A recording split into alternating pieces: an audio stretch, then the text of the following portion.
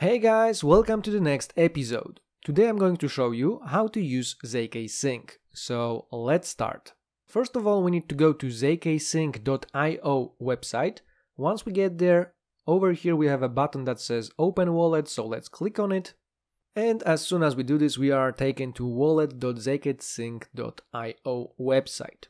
When we get here, we need to connect our wallet, so we can connect MetaMask, Wallet Connect, Formatic, Portis, or any of the wallets over here. I would suggest connecting MetaMask. That's how I'm going to do this during this tutorial. Once we click on MetaMask, window will pop up, so we need to sign in. And as soon as we do this, we should get connected to zkSync. And have in mind that zkSync is in beta at the moment. So over here, we can use zkSync at the moment to send our cryptocurrency to layer 2.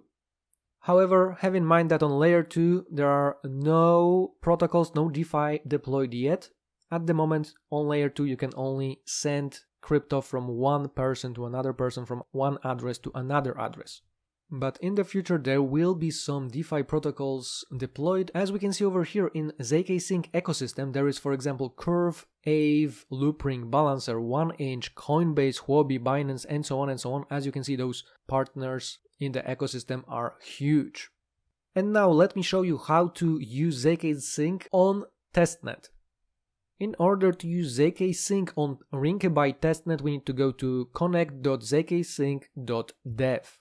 And this will take us to a testnet version of zkSync. Once we get there, we will have a notification that we need to swap our MetaMask to Rinkebyte testnet. So in order to do that, we just click over here. And then up here, we need to change to Rinkebyte.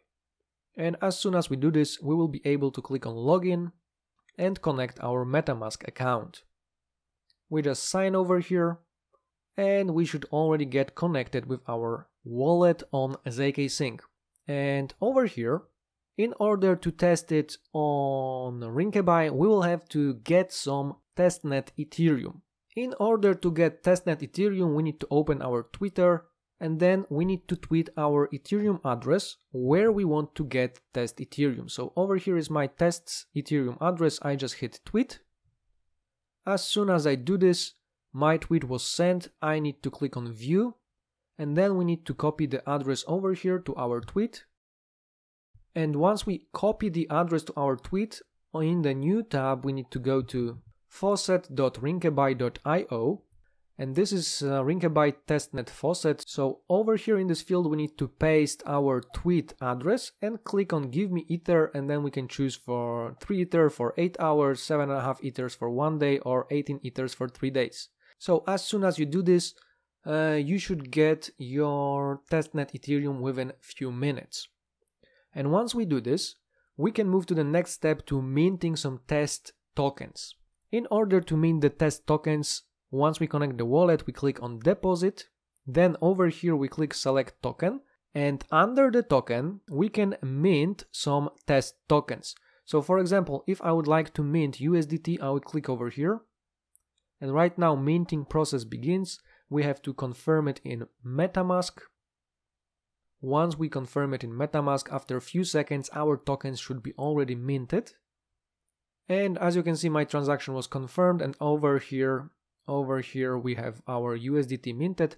And as you can see over here, we can scroll down and mint any of the available test cryptocurrencies over here. For example, KNC, Monaco, BAT, 0x, and so on and so on. Let me maybe also mint Link, just for the testing purposes. So I clicked on Link, we wait for the MetaMask window to appear, we click confirm, and then within the next 30, maybe 60 seconds, our token should be minted.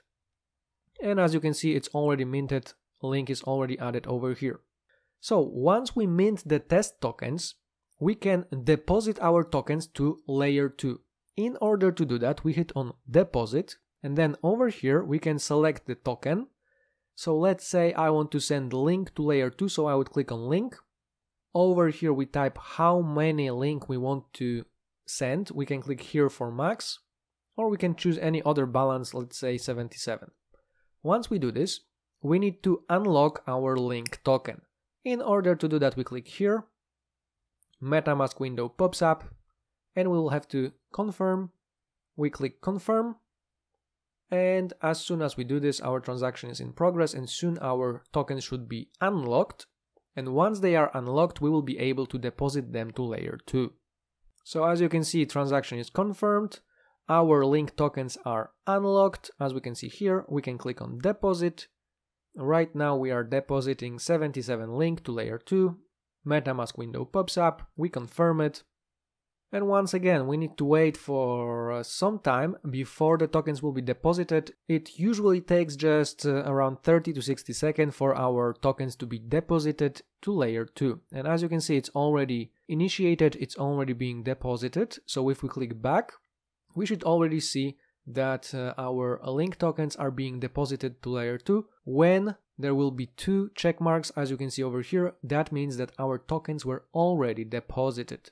So like I mentioned before, on layer 2 right now we cannot do much. We can only send our crypto from one wallet to another wallet, and we can also test Curve Finance because they also have a test version on layer 2. So maybe let's start with sending the tokens. In order to do that, we just click on the token we want to send, or we click on this transfer button over here. Once we click on transfer, we can choose which token we want to transfer. So let's say I want to transfer link. And let's say I want to transfer 44 link. Down here we need to type in to which address we're trying to transfer. So I'm just gonna paste my other test address and then we hit transfer.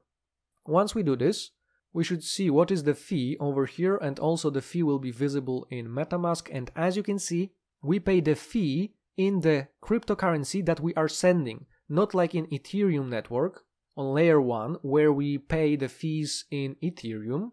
On layer 2 of zkSync, we pay the fees, the gas fees, in the currency that we are sending. So if you send link, you will pay fee in link. If you send USDT, you will pay fee in USDT, and so on and so on. So you don't really have to have Ethereum on layer 2, because you can pay the fee in the currency that you are sending.